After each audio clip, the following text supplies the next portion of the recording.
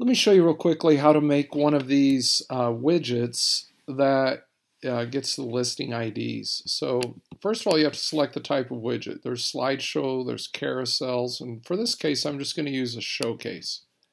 So the properties to feature, you just come hit a custom list.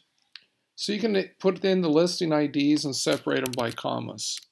So I actually have a list here.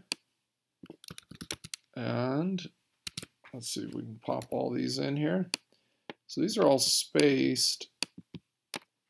Let me just put a comma in each one.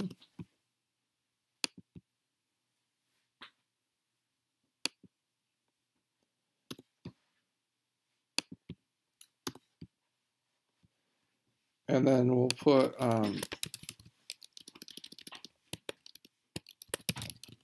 custom list test is the name for this widget. You can sort them, oldest, newest. We'll just leave it like that. And you can adjust the column, how many columns you want this to be, if you want it to be 3 or 4 or 10 per column or 1.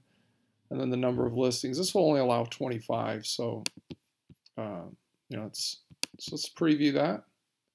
Make sure we got everything. So there's those 6 listings, and they'll just show.